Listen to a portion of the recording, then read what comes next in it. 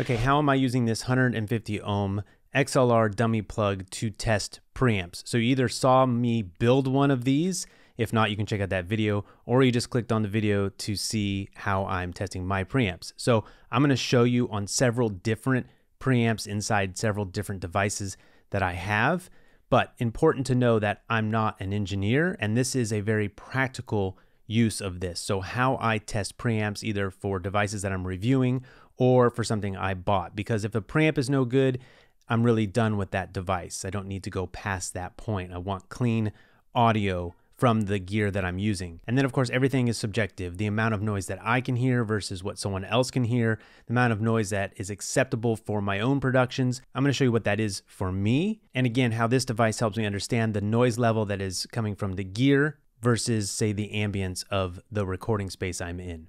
And this is a 150 ohm resistor inside of this XLR plug, and it's gonna mimic a typical standard dynamic microphone, which needs a lot of gain like the SM7B here. So if there's noise in the preamp, it's typically going to come out in that recording. I got this device from Julian Krause in his YouTube channel, so I highly recommend you go over there and subscribe to him for much more in-depth tutorials over specifications, measurement, all of that stuff as it relates to audio. So let's plug this into a few different preamps and measure the noise floor. Okay, let's start with the Evo 4 from Audient. First, we'll take a look and a listen to the preamp on channel 1 with nothing attached and the gain set to full.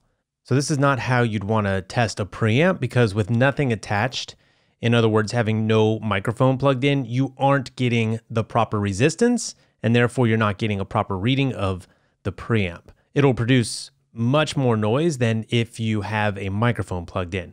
So let's plug in the 150 ohm resistor dummy plug to mimic a 150 ohm microphone like the SM7B that you are hearing me use and have seen me use in this video.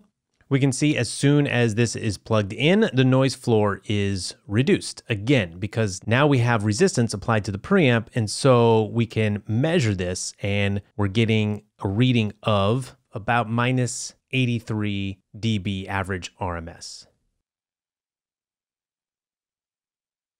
The number seems really good. In fact, in this case, it actually is. However, that RMS reading on its own doesn't tell us enough. We also need to know what the max gain is that the Evo 4 provides. They don't necessarily publish this spec, but let's say it's about 50 dB. I think it's actually a little less.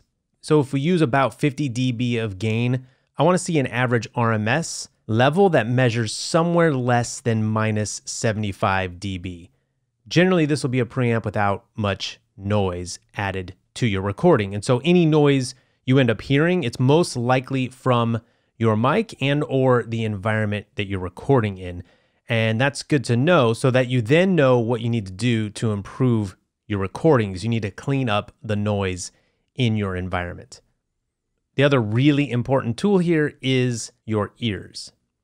So when you're doing these tests, you want to have some headphones. You want to set your output to a normal listening level and listen to the noise produced by your preamp, regardless of what it's measuring. Take a listen. If you have a good preamp like the one that's in this Evo, you're not likely to hear any noise, and that's exactly what we're hoping for when we're measuring just the preamp.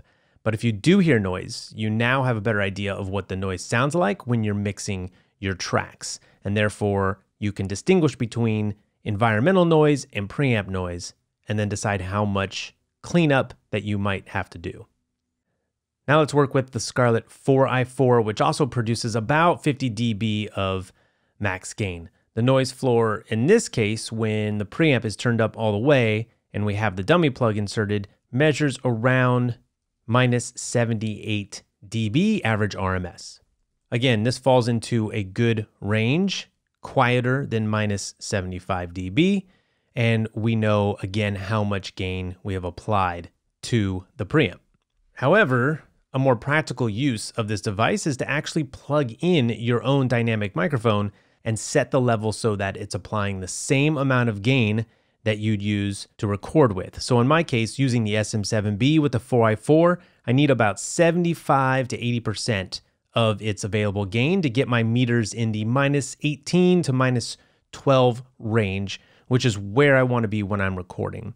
Obviously, this is dependent on the level at which I speak and my distance from the microphone.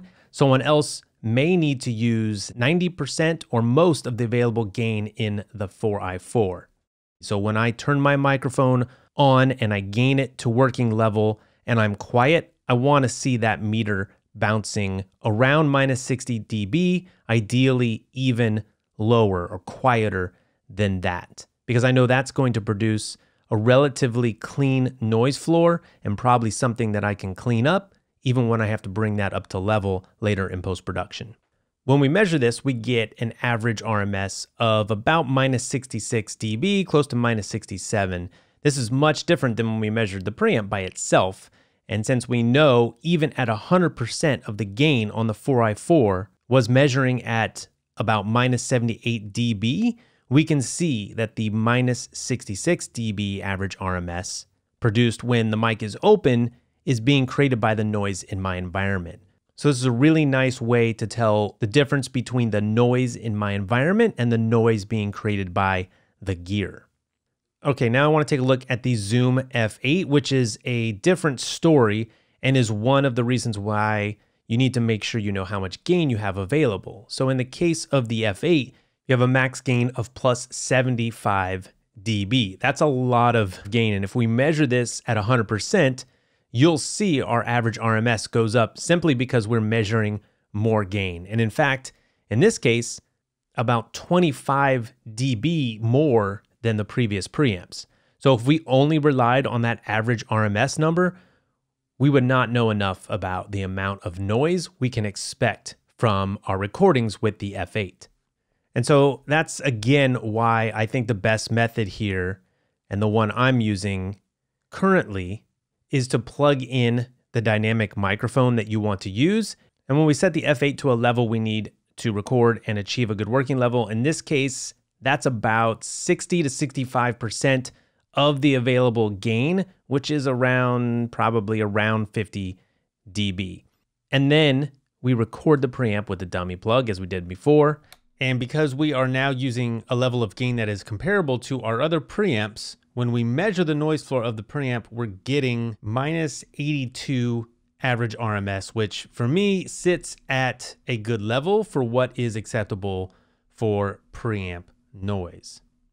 And finally, the infamous Zoom H4n, not the Pro, the first gen model, the original. So the nice thing here is we can see what a bad preamp would look and sound like. I'm setting the gain to 100% with the H4n. I don't think it's any more than 50 dB of gain, probably much less. And because of this, it's also the amount of gain we'll need to use with the SM7B to get it up to a proper recording level.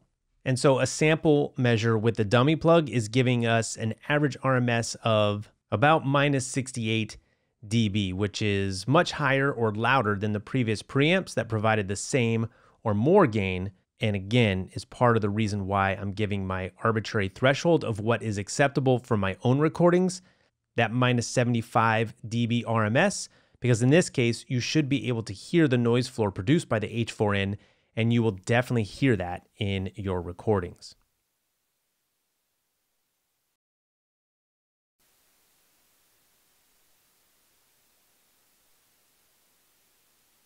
All right, that's how I'm using this device. If you want to make your own, check out that video, subscribe to Julian, and if you have any questions, leave them in the comments, and I'll see you next time.